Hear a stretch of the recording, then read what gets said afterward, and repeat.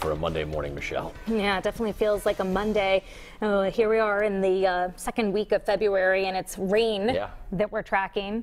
Again. It's okay. You don't have to shovel rain in the morning when you start your commute, right? So the roadways are damp. North Kingstown, you can see over the bay. Visibility is just fine, but it's off and on showers that we've been tracking here over the last few hours.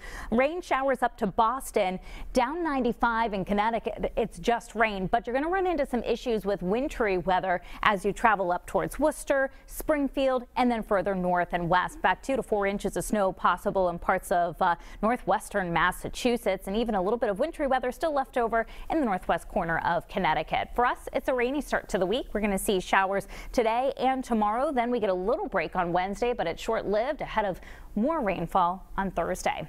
All this unsettled weather has come with a warm up. Our temperatures are 20 degrees warmer right now than they were yesterday morning at 5 a.m. Part of that reason is the wind. It's out of the southwest. It's bringing in some warmer air, 5 to 10 mile-an-hour winds right now, but they'll pick up a bit. It'll be breezy. I don't expect damaging winds today, but it'll be noticeable. Upper 30s to lower 40s inland right now. Taunton and 40 safely above that freezing mark in Smithfield. Newport and Westerly out the door in the middle 40s. So your commute into work, rain and drizzle. You want those wipers and lights on. Sun comes up at 6:48 this morning, and it's setting at almost 5:15 now. So we'll see some lingering showers into the evening. Commute temperatures at that time still running in the low to mid 40s. So we're out ahead of this low pressure center. The center of the system going to lift to the north of us, but it'll drag this cold front into southern New England. That front will eventually push offshore and stall out there, and that's why we'll keep the showers in place for tomorrow too, as a fresh wave rides along that front. So 9 o'clock in the morning, we've got temperatures in the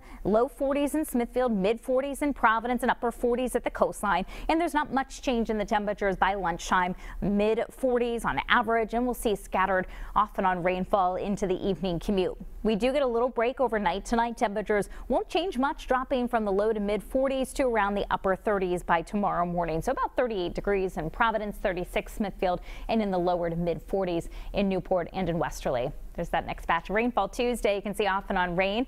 I actually am thinking the steadiest rainfall will be along the coastline and focus mostly towards the first half or 3/4 of the day on Thursday. Break Wednesday, sunshine, dry conditions during the day. This is 8 o'clock in the evening on Wednesday. Clouds have already rolled in, and then we're watching this next batch of unsettled weather to approach. So an area of low pressure going to be passing close to us. There may be a small window of time just for a couple of hours in the middle of the night on Wednesday night into early Thursday morning, where we could get a little bit of mixing with maybe some snow or some sleet well inland. It's short-lived. We change over to rainfall. This is before the sun even comes up on Thursday. Just rain locally with a chance for some freezing rain central New England and some snowfall in northern New England. This is at noon on Thursday, so those showers will be tapering off Thursday afternoon. Then we've got colder weather that follows. You can see Friday and Saturday, very chilly days for us, but like we've seen so far this winter, any blasts of cold air don't last long. We're back into the 40s by Sunday. At that latest